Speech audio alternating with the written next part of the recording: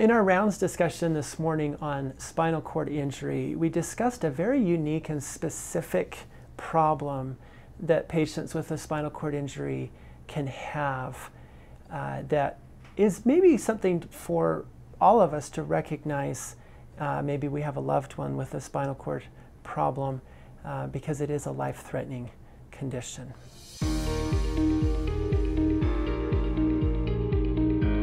Patients that have a spinal cord injury above the level of about T5 or T6, which is the mid-thoracic spine, have a risk of developing a condition called autonomic dysreflexia.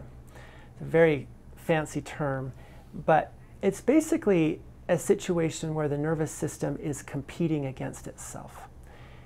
Patients that have no sensation in their lower extremities would not be able to feel a painful stimulus like a pressure up against the skin or a blocked catheter or maybe constipation. But the sympathetic nervous system, which is a separate system in a way from the spine, from the spinal cord, does recognize that there's an issue. And the sympathetic nervous system says, look, there's a problem, and it's that fight or flight response. It clamps down the blood vessels and prepares the body for the painful stimulus. The brain doesn't know that this is happening, and so it says, wait a second, the blood pressure shouldn't be going up, and it triggers a separate set of responses that cause the veins and the arteries to dilate and the heart rate to go down, and the patient gets some flushing of the skin and sweating above the level of their injury. Aside from the pathophysiology of it, just think about two different parts of the nervous system competing against each other. One part recognizes a painful stimulus, which is the sympathetic nervous system, and the other part, the central nervous system, the brain and the spinal cord, does not.